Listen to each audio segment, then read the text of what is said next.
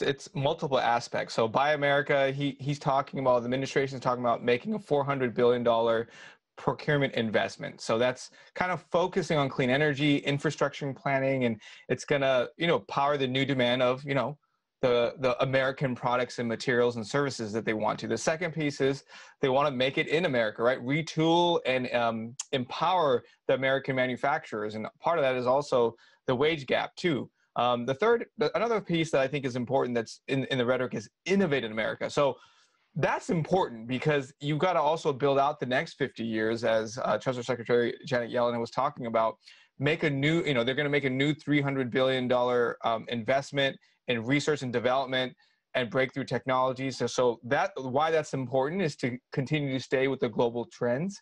And finally, one of the last pieces is, investing in all of America. So ensuring that their government is ensuring investments reaching all of America, that's drawing talents and potential communities, and government spending is also more inclusive.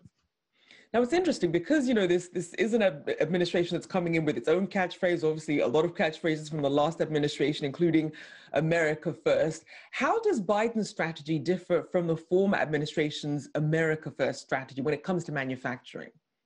Well, I think there's a couple of things. I think one, that there needs to be a transparency and numbers on how many foreign deals that you're doing. And obviously, I think with the Trump administration, it wasn't actually completely all U.S. centric. And I think that gets mixed up in the conversation. I think with Biden, I think it's a different approach, meaning COVID has hit over a year. I think more people are more open globally to ensuring the U.S. economy is strong. And how do you partner, right? I think it's the rhetoric too, and the policies as well, that you really do have to address the minimum wage. You do have to address, what's that tax credit and the trade strategy in order to do that. And I think that's where the partnerships with what Biden has to do. And I don't think Biden is also saying, hey, we're going to ignore our trade partners. I think that's also the rhetoric that I don't hear that from the Biden administration. It's, how do we strategically partner so that there is an ability to uplift the U.S. economy, but also for the future, ensure that it is still there. So what does this mean then for existing trade deals from the former administration when it comes to manufacturing? Obviously, Foxconn, the building there comes to mind in the U.S. What are your thoughts on that? I think there's an opportunity, actually. So if you're, outside the, other countries that partner with the U.S., and if their strength is could potentially buy U.S. products, U.S. goods, and then there's ability to create a trade around that, I think you get some favorable terms going forward and creating a strength. So that's what I would see as a trade strategy if I was a head of another country. Could you be advantaged and help the U.S. in certain ways that you would get benefit in the long run? Because I think the U.S. is looking for short-term deals that they would need to do right now that I think they would trade off for some long-term partner benefits. And again, I think that's the different perspective that's coming in right now. Now, also look at things that are coming up with manufacturing. For example, manufacturing PPE and some of the medical supplies to support that, as we are in this this panic situation with COVID. How do you see that playing out?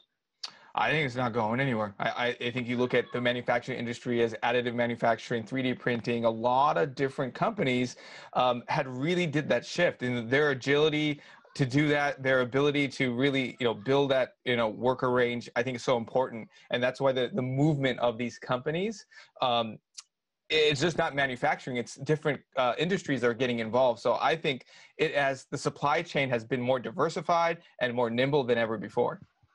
And I want to talk about overall U.S. manufacturing ramping up. So is there sufficient demand to meet the supply that they would start cranking out? And where would that potentially be coming from?